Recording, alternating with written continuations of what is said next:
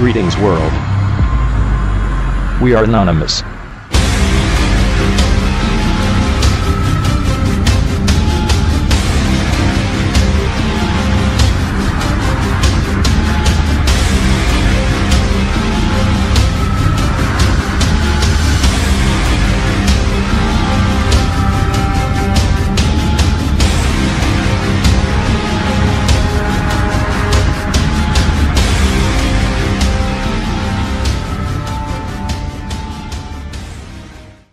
Greetings, citizens.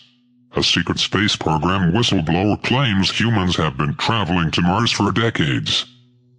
Interestingly, many former NASA employees and military officials have come forward speaking about the existence of a secretive space program and technology that goes far beyond what society knows. There exists a shadowy government with its own Air Force, its own Navy, its own fundraising mechanism, and the ability to pursue its own ideas of the national interest, free from all checks and balances, and free from the law itself.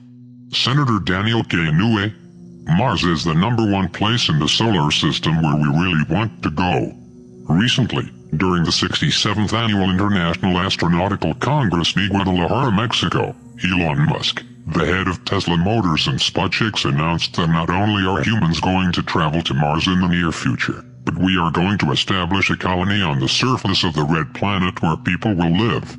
However, all of this isn't new according to secret space program whistleblower Corey Goode, who released a statement detailing human activity on Mars, saying that mankind has been on the surface of the red planet for a long time. Strangely, he isn't the first, or only one to have said that.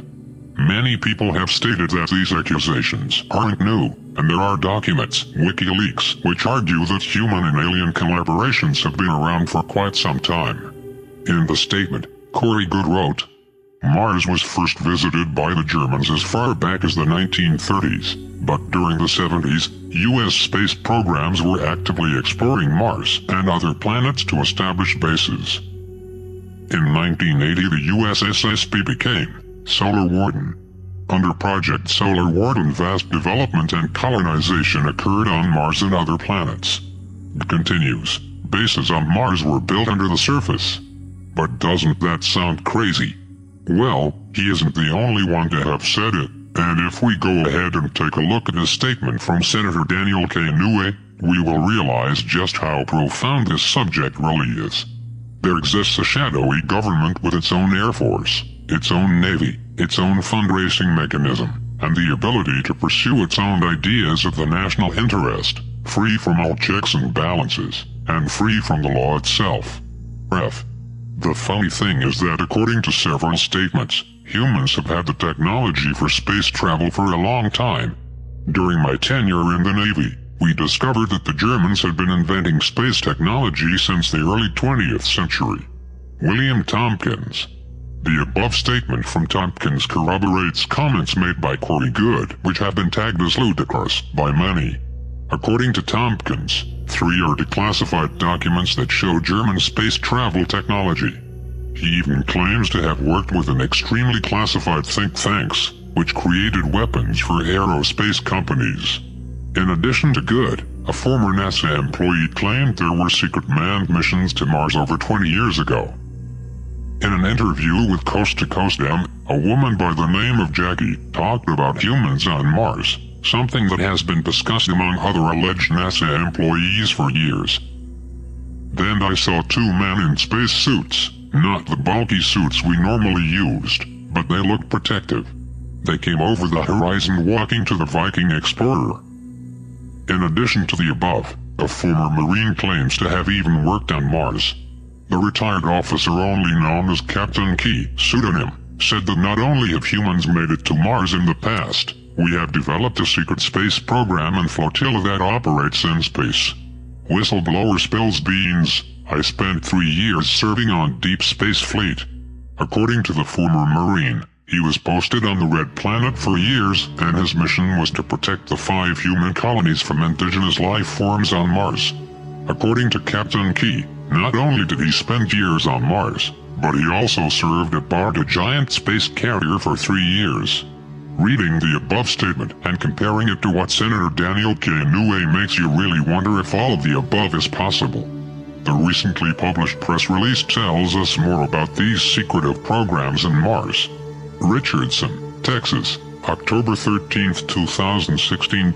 On Tuesday, October 11, President Barack Obama wrote an opinion editorial via CNN.com announcing to the citizens of the United States that America has set a clear goal to send humans to Mars by the 2030s. We do what's possible before anyone else.